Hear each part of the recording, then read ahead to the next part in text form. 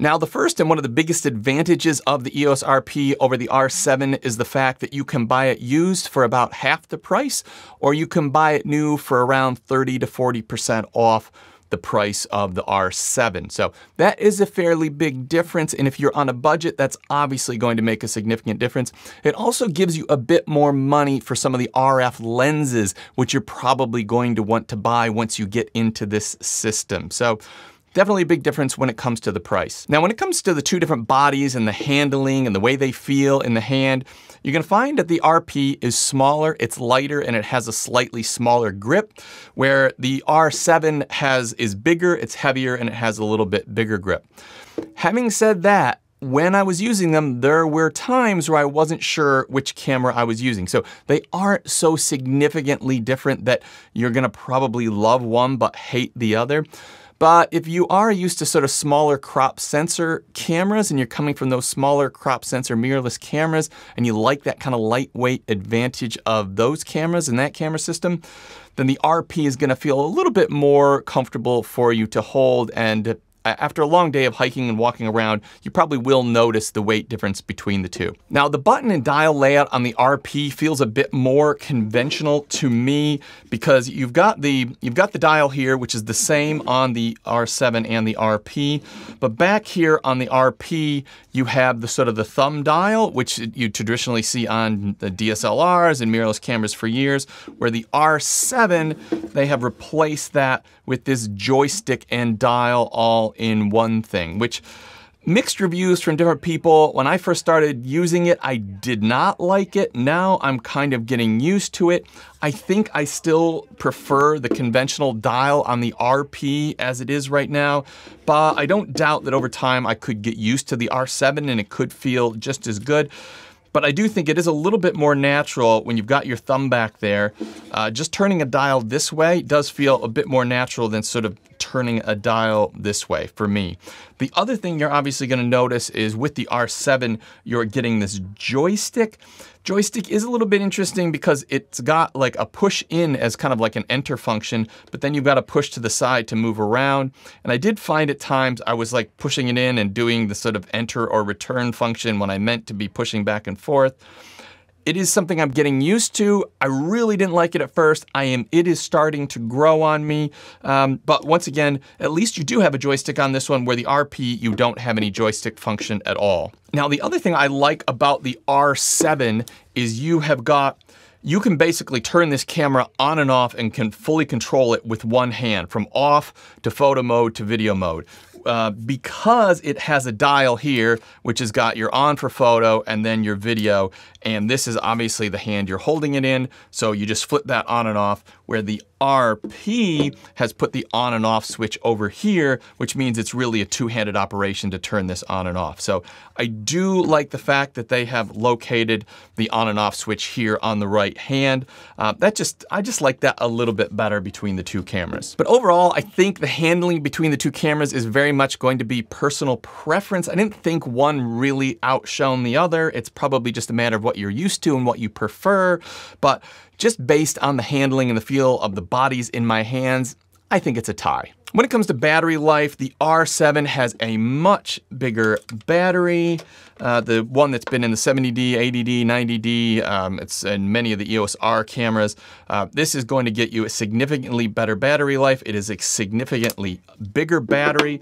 If we look at the RP, it has this tiny little battery that was in some of the old DSLRs. It was also in the Canon M6 Mark II. So you can see that is a tiny, tiny battery by comparison. Having said that, if you just look at the specs and the milliamp hours on these two batteries, you're going to think that the R7 is just going to blow away the RP. The RP is surprisingly good with this tiny little battery. Keeping in mind, it doesn't have IBIS, it doesn't shoot all those extra frames per second, it has a lower resolution display. So even though this battery in this camera is rated to like 250 shots or something like that, I actually found that I was probably getting around 400 to 500 or so, 450 shots. I also found that I could get well over an hour of continuous shooting in video. So even though the battery is smaller, it's nowhere near as bad as you might think. Also keep in mind the batteries are cheaper and smaller. So just buying an extra one of these and throwing it in your pocket, you're probably going to get battery life that is similar to what one battery is in the R7, if not better. Now, one significant advantage that the R7 has over the RP is the weather sealed body. That is going to be a great advantage if you get caught out in the rain or if you're working in dusty or dirty environments very often. Keeping in mind, you're really only going to get full advantage of the weather sealed body if you're also using a weather sealed lens, of which the kit lens is not. So you're going to have to step up the price point to get yourself an entirely weather sealed package. The RP is obviously not weather sealed, so even if you buy one of those more expensive weather sealed lenses, your body is still not going to be weather sealed. The R7 also has dual card slots. That is going to give you extra capacity. It is also going to give you the ability to have a backup of the photos that you're taking. So it can go to the 2 different cards. You can also separate the different formats and the different cards, and there's a number of different advantages to having the dual card slots. It also has its own door for access to those cards, and then the battery is in a separate door, where with the RP, the setup is similar to many of the less expensive Canon cameras, where your card slot and your battery slot are in the same place. So that is definitely a win to the R7. Now, when looking through the EVF, to me, I cannot tell any difference. I think the specs are the same, but when I go back to back, they really look identical to me. So I think this is a tie between the two. Now, on the screens, the screen on the R7 is a 1.62 million dot, I think, and the RP is like just over 1 million or around 1 million dot. When I was using them in normal use, I didn't feel like I was noticing a big difference, but when I went out of my way to pay attention, I definitely noticed that there was a lot more resolution on the R7. And this might come into play when you're sort of in challenging situations and you're trying to make sure sort of you're nailing focus or nailing exposure. Certainly those extra pixels, if you're using the screen to do that, are going to make quite a big difference. Now, if you're an EVF shooter, if you're shooting through the viewfinder, obviously it's somewhat irrelevant, but in most people's practical use cases, you're not going to notice a difference, but if you do look for it, you are definitely getting more detail out of the R7. One of the headline features of the R7 is the fact that it's got in-body image stabilization. That is something that you are not getting on the RP. Another clever thing in the R7 is when you take the lens off to change lenses, it actually brings the shutter curtain down so the sensor isn't exposed to dust or grit or water or mist or whatever, where the RP, it just sits open and you just can see the sensor, and if there's dust and dirt around, it could get in onto the sensor. So that's a simple thing, but a big difference. But definitely when you look at that in-body image stabilization, and the R7's in-body image stabilization is excellent, both for photo and for video. But I was particularly impressed with how stable it was for video. That is something that the R5, R6 being full frame, you get a lot of wobble on the corners, where this crop sensor and this IBIS is super, super stable. So it's something you could definitely use for vlogging and walking around video. And for a lot of people, that IBIS is going to eliminate the need for a gimbal. Now, in addition to the fact that the RP is around half the price used, or 30 to 40% off new, we are comparing a full frame sensor to a crop sensor. And what that means is when using the same lenses, you are going to be able to get a more blurry background with the EOS RP. I think this is particularly important for a lot of people out there that are taking photos.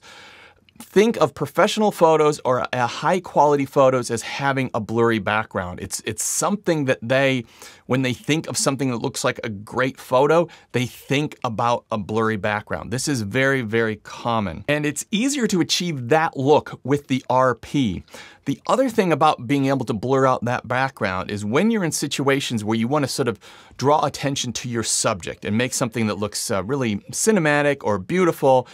By being able to really blow out that background, it makes it easy for the viewer's eye to be drawn to the thing that's in focus and that background to be just sort of blown out. And in some situations, you can have a blur, like a sort of a messy, busy background with all kinds of stuff going on, but you really want to isolate your subject. You are going to, with the right lens, just be able to totally obliterate that background to the point where you don't even know what's back there. Now, you can get a blurry background on the R7. That is absolutely true.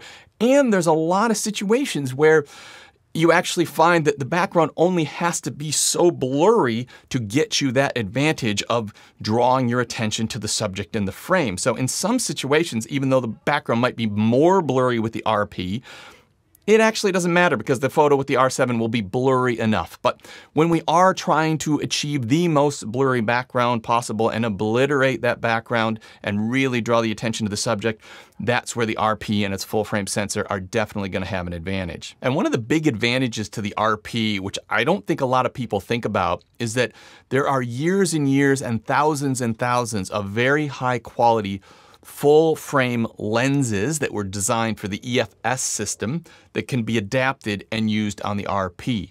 Now, these same lenses can be adapted and used on the R7, but they were designed to be full frame lenses. And I won't go into the technical nitty-gritty of it, but in general, a lens that is designed to go on a crop sensor performs better on the crop sensor, and a lens that was designed to go on a full frame sensor just works better on a full frame sensor.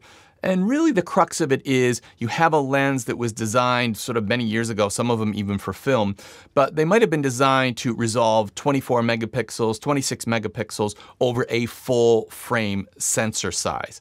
When you take that lens and you only use the middle of it and you're putting 32 megapixels through it, which you are in the R7, you often find that the lens sort of doesn't stand up and you actually don't get the same level of image quality you would get out of that same lens adapted on a full frame sensor.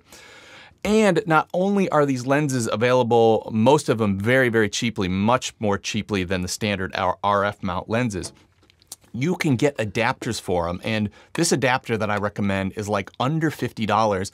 And now I've just decided that for all of my old EF lenses, I am just buying these cheap adapters and I'm putting on all of them, just effectively turning them into RF lenses. So they've all got an adapter on them. I'm not even changing the adapter between lenses. I'm just strictly leaving it on all my lenses. And I will link that in the description down below because I've been through a few of them and some of them aren't very good and some of them you get a bit of play in. So definitely make sure you get that one. As I said, it's 50 bucks and it's as good as the Canon one, which costs like $200 or something like that. Now, in a previous video, I said that the full frame sensor of the RP had a significantly better high ISO and low light performance than the Canon R7.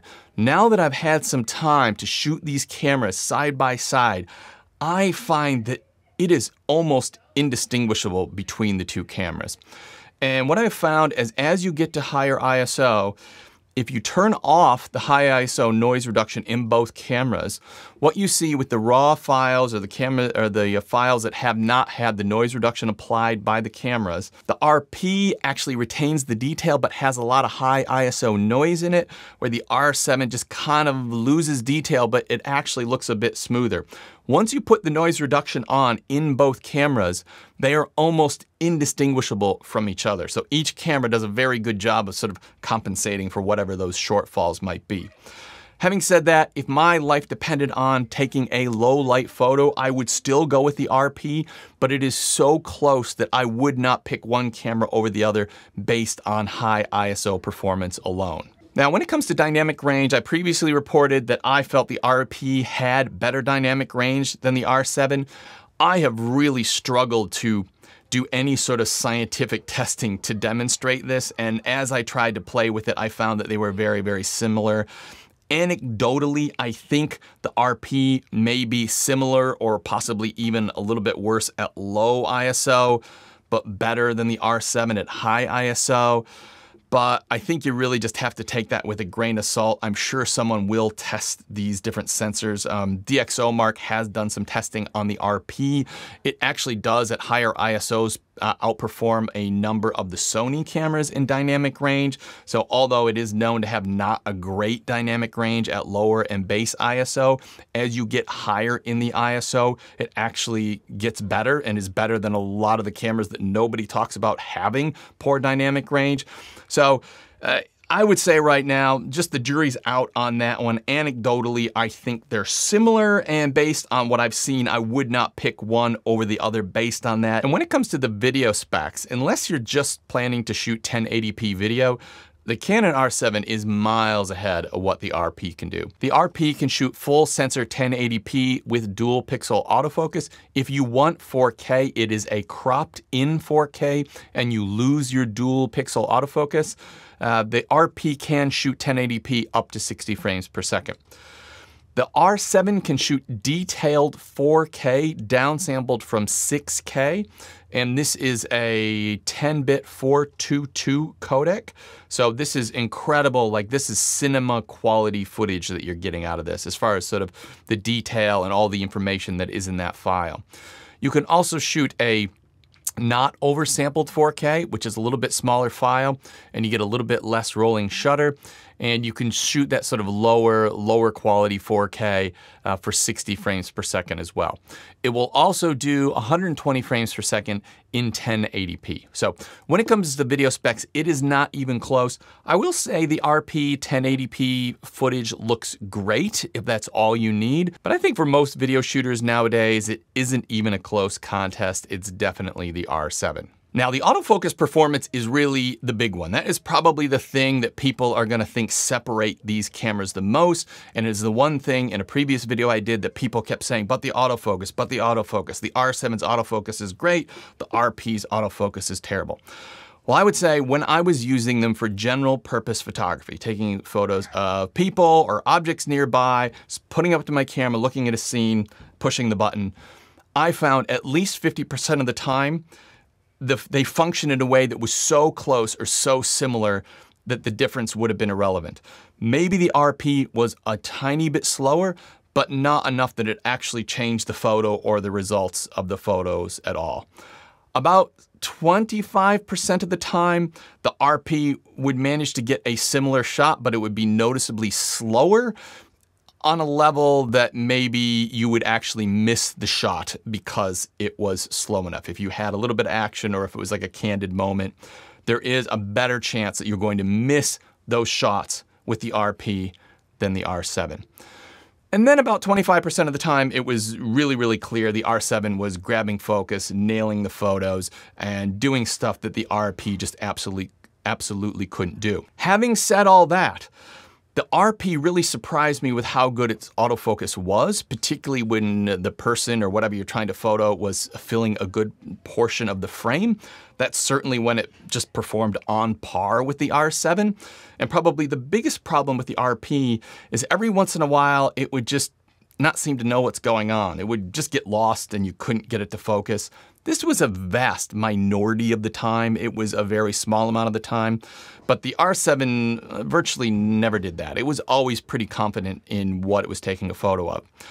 But the R7 actually had its own problems, and I did a couple of tests, and one, I had my son walk back in this alley and walk towards me, and once the camera, whether it be the RP or the R7, actually found his face, said, hey, we got him in, we're in focus, go ahead, let's shoot away.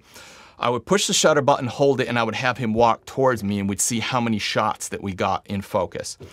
The RP, he had to be way more filling the frame before it said, hey, there's a face here, let's go, it's in focus. When it would say that, I would push the shutter, it would take the photos, and until he got very, very close to the camera, all of the photos were virtually in focus. With the R7, it would pick him off way, way in the distance. I mean, he was like tiny, like in the frame. I was surprised. I couldn't believe that it figured out this is a person, this is an eye, this is a face. So I'd say, okay, it's got you. I push the button and he would start walking towards the camera, and the camera was giving me all the confidence that it knew where he was and he was in focus.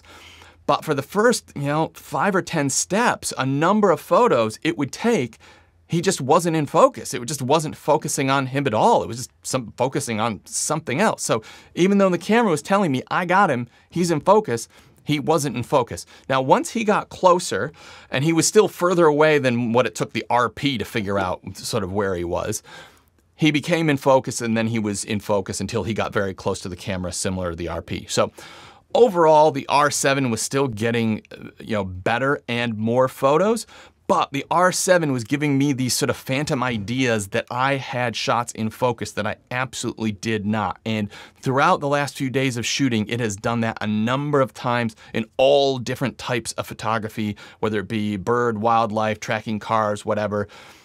Particularly when the objects are far away, it says, "We got it, fire away," and you're sure that you have got a detailed, sharp shot. And then when you look, and it's just front or back focused, and it's happened on a number of occasions. Now, one of the other tests I did is I had my daughter do a similar thing, walk into the frame until both cameras said, "I've got you."